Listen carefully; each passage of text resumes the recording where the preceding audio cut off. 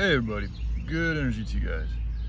So this is a video specifically for Jan Shamanic, a fellow YouTuber whom I like watching. You know, he's shared a lot of good stuff on yoga and kind of like martial arts training, and he's got a lot of intelligence and a very good ability at pattern recognition, in my opinion. However, I think he's like, he's a few years younger than me. He's about to go into something that I've experienced personally, and that's taking SSRIs, which is things like Lexapro. Their serotonin, they just help with your serotonin. They help your brain produce more serotonin.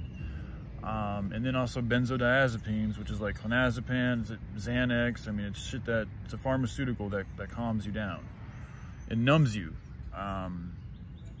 And he also talks about cannabis, and exercise and things of that nature too. But my experience, I tried the whole fucking, going to a therapy. I tried the Lexapro thing. I was on benzodiazepines for a while, and I don't know how much of an addictive nature he has. But for me, man, those fucking benzos, I just eventually started swallowing them like fucking candy. They do take away, if you're having panic attacks, which is usually why, they prescribe those things, or just for, high anxiety. They will take those panic attacks fucking away. It's a lot like chugging a beer. But it's not getting to the problem. It's not getting to the core root of the issue that's causing the panic attack in the first place. It's a fear you got to get over. It's really, a lack of faith in whatever it is you believe in. For me, it's the Most Highs, it's God, it's Yahushua, it's this and that. But it doesn't, everybody's got their own beliefs. And it's also about believing in yourself. If you don't believe in yourself enough and in what you speak about and what you want to be about and what you're living, that's going to bring about doubt, which is going to bring about fear, and if you're not expressing that to others, if you're walking around in a world or at a job or in an environment where you're always having to fucking bullshit and say you're doing all right when you're really not doing all right. What's up, buddy?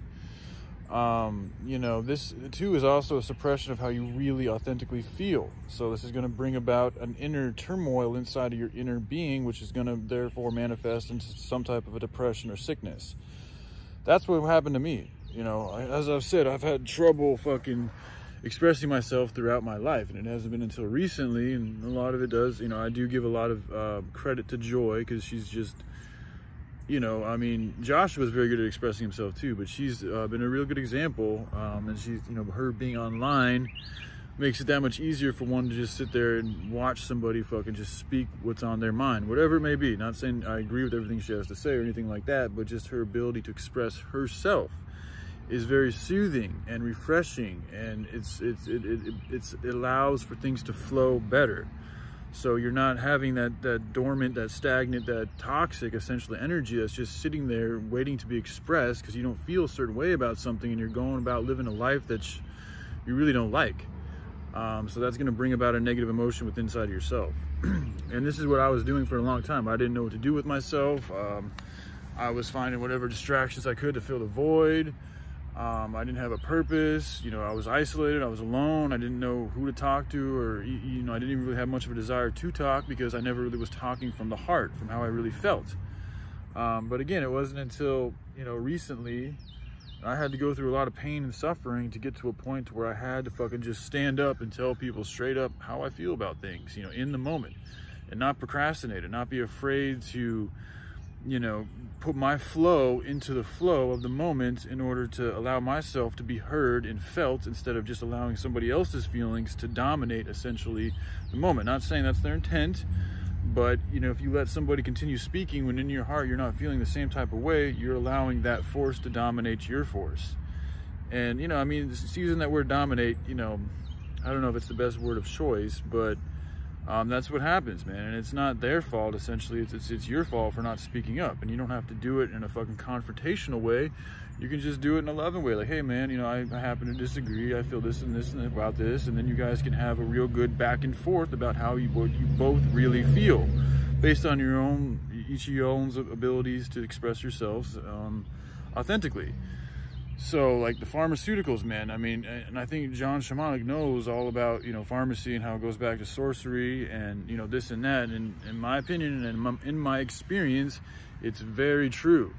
Some of the worst withdrawals I've ever had in my life, and you know, the hardest, most down fucking rock bottom feelings I've had have come literally from pharmaceutical withdrawals. Now again, I was abusing them. I was taking way more than I was supposed to. So, you know, that's on me for fucking, you know, just making it that much worse by choosing to abuse them. But even people who don't abuse them, I've heard, like, when you've been taking them for months and then it's time to come off of them, there's still going to be a withdrawal effect.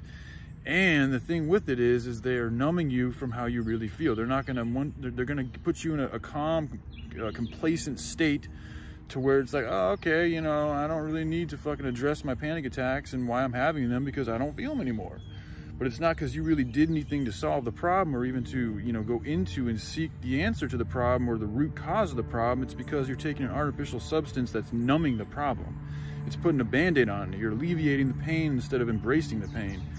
You know, I mean, it is what it is, man. This is stuff that I've had to learn throughout my life. And, you know, I still, you know, use herbs to help out when I'm not feeling the best also. But, you know, I try to space them out as much as I can. You know, I try to embrace the sobriety, the now, as well and aware as I can. And I also don't put myself in the false pretense that these herbs or these substances are going to solve my problems. I know that there's work that needs to be done.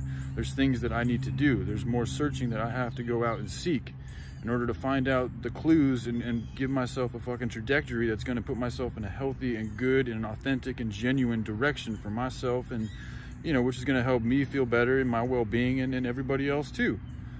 You know, one of the best things I found in this life is being able to just speak what's truly on your mind authentically and to find something that you love to do and passionately do it.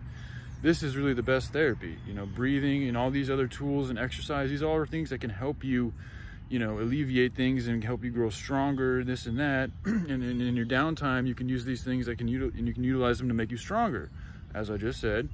But they're still not gonna, you know, it's really about finding out who you are, what your heart really vibrates with the most. You know, that's what's really gonna help cure you, man. And for us human beings, I think as we are made in the image of God, which is love, it's all about the love. Now, we all have love within inside of ourselves, and we have different purposes and fingertips so that we have different skills inside of love or inside the body of Christ or inside the body of God. And once we learn to unravel those and understand those and comprehend those and play with those and work with those, the better we're going to feel, because the more we're fulfilling what we were put here to do. Because we were all given a soul. We were all given a certain pattern of experience and expression that came from the Creator. And when we don't follow in alignment with that expression and that creation that came from us from the Creator, we're in a misalignment. You know, now we're always aligned, but you can be aligned a little bit more on the tracks than you can in other ways. So like when you're not following your true heart's vibrations, you're not fully on the tracks. So you're going to be unstable. You're not going to have the good turns. You're not going to be able to get that good speed. You're not going to be able to get that good flow. So it's imperative that you take the time to find out who you are. You know, you can study your natal chart, you can do these things, but a lot of it, I think people just know who it is they are. They just have a trouble sharing it. So this is why I encourage people. YouTube is a great place for you just to upload videos or go live if you want and just share what's on your heart. And don't worry about how it feels or how it sounds or the judgment that's going to come from other people. Just express yourself. Just be yourself. As, you know, in Aladdin, the genie said, just be yourself. When he was having trouble, like, you know, how do I, you know, talk to this girl, this princess? She's so beautiful and this and that. And I'm just this peasant dude living on the streets. Like, what the fuck am I supposed to do? And the genie's like, just be yourself. It's the answer, man. Just be yourself. Be you. Be you as you came here to be. Don't even try to seek that higher. That's one thing Pops told me too. He's like, how do you, you know, become happy, or how do you really please a woman? And at the time, this was like 3 years ago, I was like, oh, you got to be your higher self. And he was like, no, not really, bro. Like, just be you. Like, you already came here as your higher self. You're an image of God. You have the power of God inside you. You have the authority of God inside of you to greater and lesser degrees. But you just got to be you in the image of love, which means just be a loving being. Express what's truly on your heart and what you really want to do with your life. What would you die for? These type of questions will help put the type of pressure that's necessary to get those type of things out of the cracks, out of the shadows, out of the crevices. So, you know, again, to Jan Shamanic, sorry if I mispronounced that, you know, man, I hope that the clinical trials goes well with you, and the benzodiazepine, the Lexapro, or whatever type of SSRI you're going to take. You know, I mean, I always want things to work out for people. I'm just relaying my experience. You know, when I was watching his live stream, I initially gave him a thumbs up because I love his channel. I like what he has to say, and he's got a good aura and intelligence and a lot of good things to share. But whenever they go into pharmaceuticals, and, you know, I don't like supporting that. So I took away the thumbs up. But then he kept on talking about exercise and cannabis, and in general, I want to support him and what he's doing and his expression. So then I gave it another thumbs up. So if he happens to watch that, you know, that was me who did that. And these are the reasons why. And, you know, this is also just my experience with pharmaceuticals, you know, SSRIs, and just also, like, another thing with therapy. Like, this is the problem with therapy, because they really don't want, at least in my experience, when I authentically express myself, because this is what I did when I was in therapy. I heard about all these people's problems.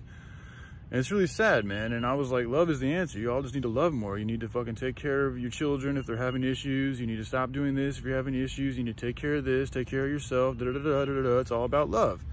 And I got really intense with it, you know, and they did not want to hear it, to the point to where they literally told me I could not continue to go back to these group organizations or these group talks, which is what the whole thing was about, was just us just sharing what was on our heart, because I was too intense with people. And I think it was because they didn't, what I was telling them was a threat to their whole organization. Because if people really embrace that it is all about love, it is all about God, that's going to help you get through this and being real to yourself and who you are and what you were created to be, then there's no need for these organizations.